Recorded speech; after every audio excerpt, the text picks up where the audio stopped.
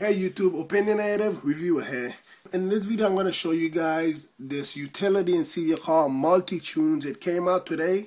It's by Harrison Apps and it's in the BigBoss repo for free. And basically what it allows you to do is sync your iDevice with multiple iTunes accounts. You can sync your device with any amount of iTunes account that you want to.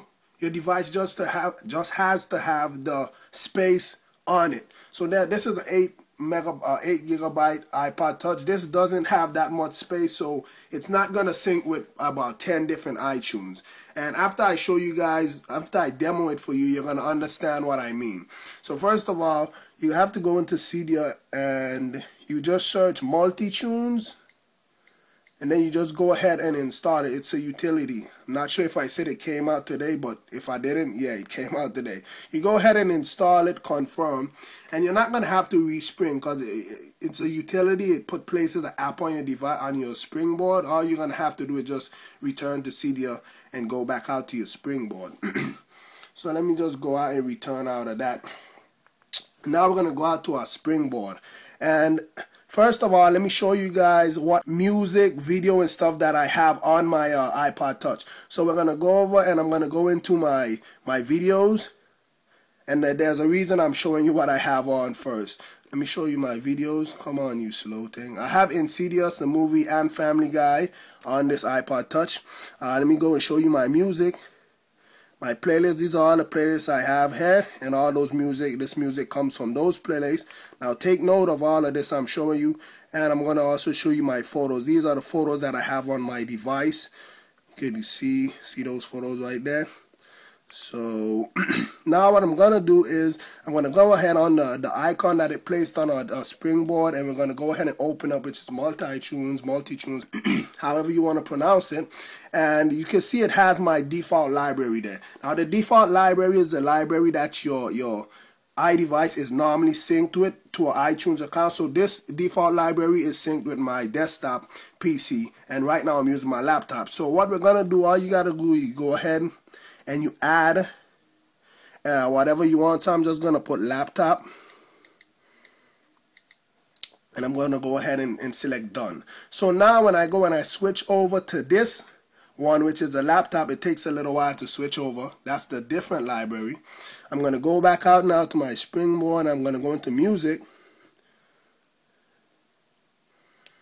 and you can see I don't have any music inside here.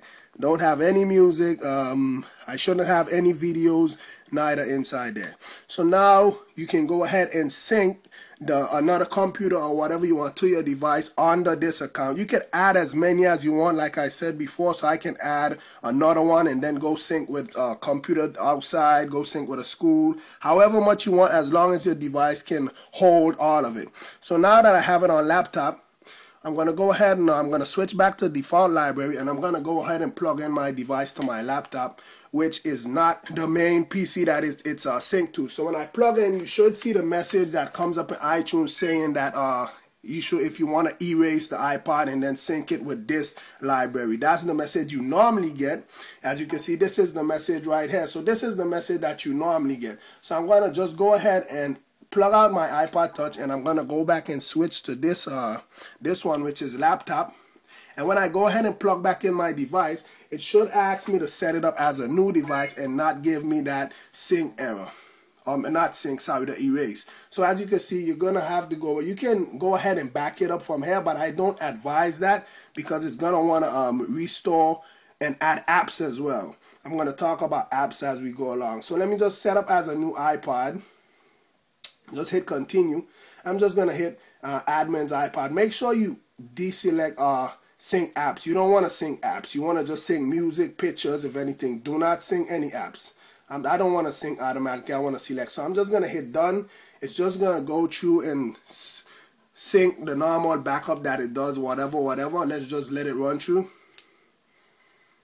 Now that it's finished, as you can see on my device, I have 2.4 gigabytes free, and the 3.9 gigabytes that's already taken up, that's from my default library. So that's what I was telling you. It depends on how many space you have on your device. That's how much libraries you can sync with. So now I'm going to go ahead and let's just go ahead and sync some music. So let's go ahead and know my music. and sync, not entire library. Let's just do selected, and I'm just gonna sync one of a playlist that I have here, Drake playlist, and probably some photos as well. So let me just sync some photos.